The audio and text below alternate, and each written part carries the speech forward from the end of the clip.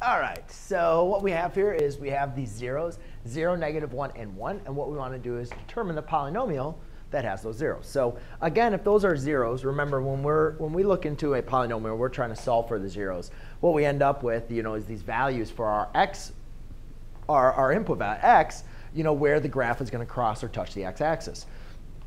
So each one of these zeros is what x equals when it crosses the x-axis. Therefore, for each zero, we can write as x equals 0, x equals -1, and x equals +1. Now, again, to write the polynomial, we need to have some factors, to multiply by to give us this, polynomial or function. So if you remember, usually where we got these values, what we're going to do is we're going to want to set these equal to 0. So I'll subtract a 0 here, add 1, subtract 1, subtract 1. Now, obviously, x minus 0 is just still going to be, x. So we can just say x still equals 0.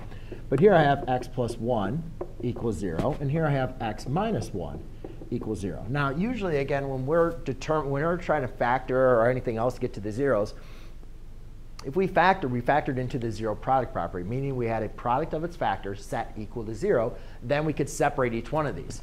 So what we do is we'd factor this all out to here, then we'd use the zero product property to define the zeros. So what I'm doing is I'm just working backwards, and now, since I have these all equal to 0, I can now say that, well, what if I rewrote this kind of using the zero product property backwards? So if I had x times x plus 1 times x minus 1 equals 0, that's how we would have got to there if we were trying to determine the zeros. But again, we're not trying to set this equal to 0. We're actually trying to find out what is the polynomial. Equals f of x. Now, what I simply need to do is just multiply this out to find this function.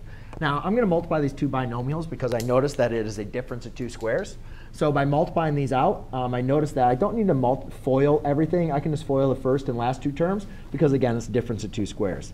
So therefore, by multiplying my first two terms, the last two terms, I get x squared minus 1 equals f of x. I'm actually going to rewrite the f of x first here. Then I distribute these x to both of these terms. So therefore, I get x cubed minus -1 times x, which is -x. So there you go, ladies and gentlemen. That is your function for the zeros, 0, -1, and 1. Thanks.